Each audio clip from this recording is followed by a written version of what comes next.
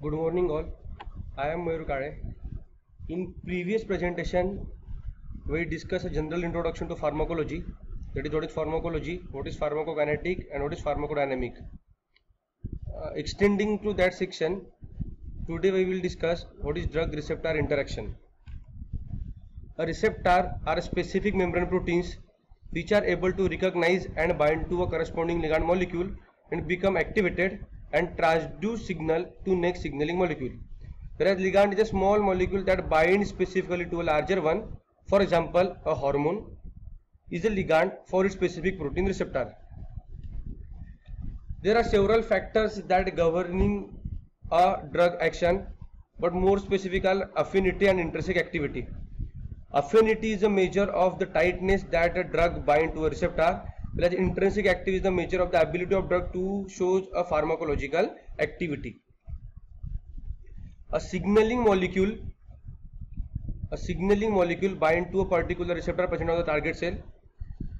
After the activation of receptor, it will activate intracellular molecules which are called as secondary messengers, and the secondary messengers either activate a tertiary messengers or directly shows a biological effect. A signaling molecule either an extracellular molecule or intracellular molecule. A intracellular molecule directly activates cyclic AMP, that is cyclic adenosine monophosphate, cyclic guanosine monophosphate, inositol 1,4,5 triphosphate, diacyl glycol, and calcium. Whereas extracellular molecules shows their effect through a membrane receptor or intracellular receptor. The membrane receptors are, or through a membrane receptor, the effect shown by protein and peptides, amino acids and their derivative, fatty acid and their derivative, whereas through a intracellular receptors, a steroid hormone shows the pharmacological effect. The binding of drug to a receptor is determined by the following forces: it is hydrogen bond, ionic bond, van der Waals forces, and covalent bond. Among these four bonds, ionic bond is more stronger. Next, a binding of drug to a receptor. This drug may be a agonist or antagonist. As we discussed in the previous presentation, a agonist may be full agonist, that is a complete agonist, or partial agonist. A complete agonist shows a complete pharmacological activity as it is having affinity as well as intrinsic activity, whereas partial agonist having affinity but not a complete intrinsic activity, thus it shows a small effect. There are four types of receptor, that is ion channel receptor, G protein coupled receptor, enzyme link receptor, and nuclear receptor. The ligand gated ion channel receptors, after a binding of ligand to a ion channel receptor, ion channel is either open or closed. As shown in this figure, when neurotransmitter binds to a ion channel receptor, ion channel gets open and it will leads to a influx of extracellular ion into inside a cell.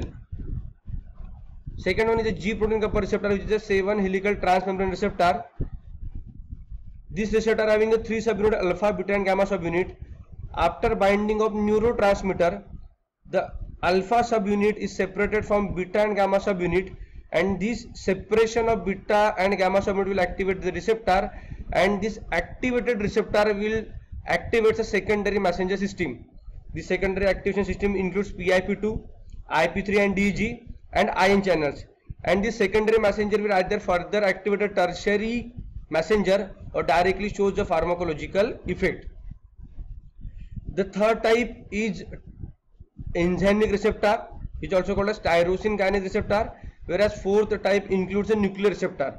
These nuclear receptors, that is the intracellular receptors, directly activate a process of transcription and translation, that is the protein synthesis, whereas this tyrosine kinase link enzyme link receptor leads to phosphorylation of tyrosine kinase, and which leads to activation of cell signaling.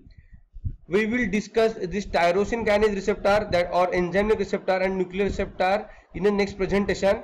Also, we will discuss different factors that modify the drug action in next lecture. Thank you.